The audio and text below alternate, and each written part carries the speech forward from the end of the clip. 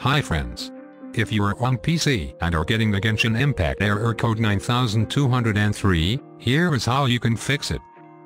This method has worked for a bunch of players, and you can follow the steps below to do it.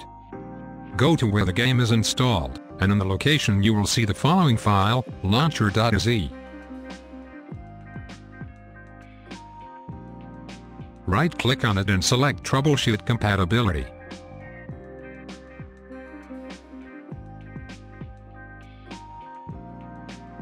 Now, select Try Recommended Settings.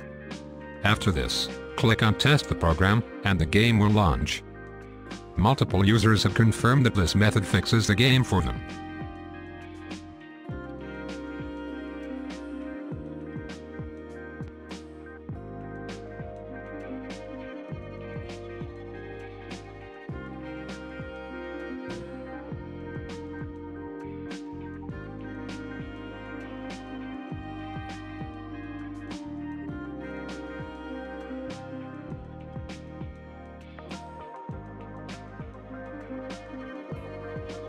If you have a third-party antivirus or firewall installed, try adding the games folder to its exceptions list.